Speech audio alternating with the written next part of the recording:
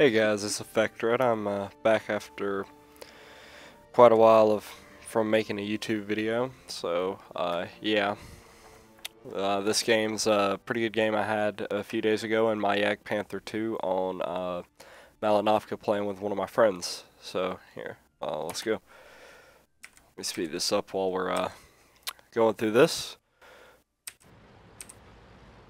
So, right away I start heading over towards the eastern part of the map. There's people getting lit at the base. I could stop and fire at them, but I just don't want to get shot and killed really early in the game, so I just keep moving.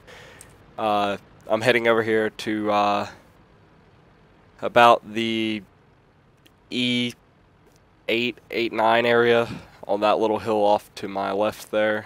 That's where I'm going. I'm going to hide in those bushes and snipe across the field to the slow-moving tanks that are going to be going up the hill over there.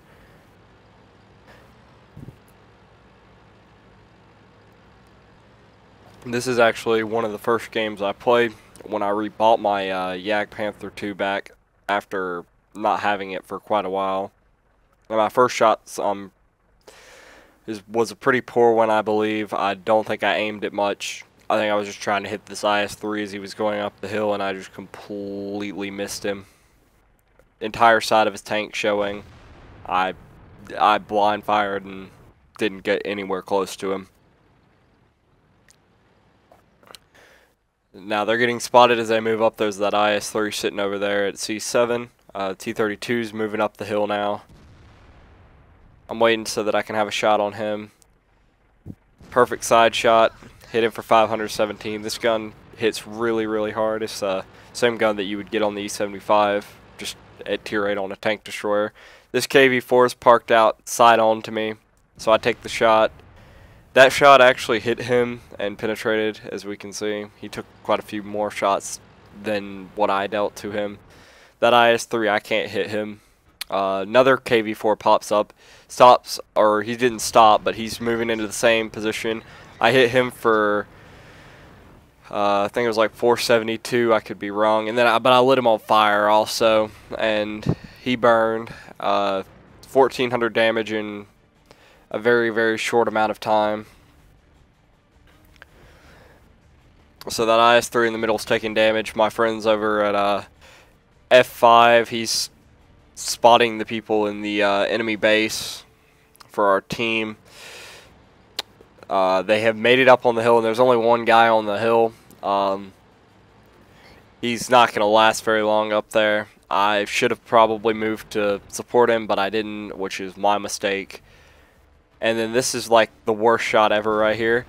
Hit the very back end of the KV-1S's turret, and it just bounced right off. I'm pretty sure that's an auto bounce.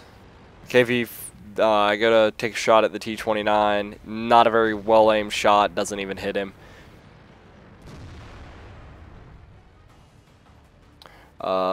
I'm just looking behind me to make sure I have room to back up because the hill's gone.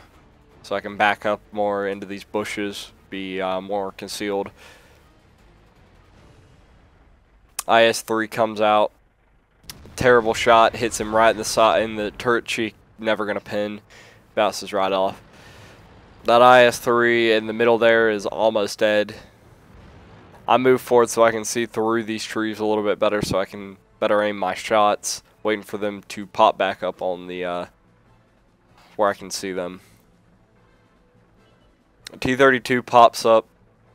Don't have a very good shot on him. I doubt I would be able to hit his cupola from here. So in a second I'm going to notice there's not the IS-3's right there. He drives forward, which is his mistake, and I kill him for the rest of his remaining health, which was 321. This T-32 up there, he's in a really strong location. He can shoot down on us using his gun depression. We can't really pin him at all.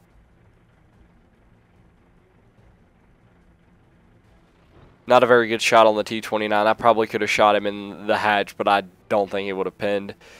And even if it did, it probably wouldn't have hit him at all.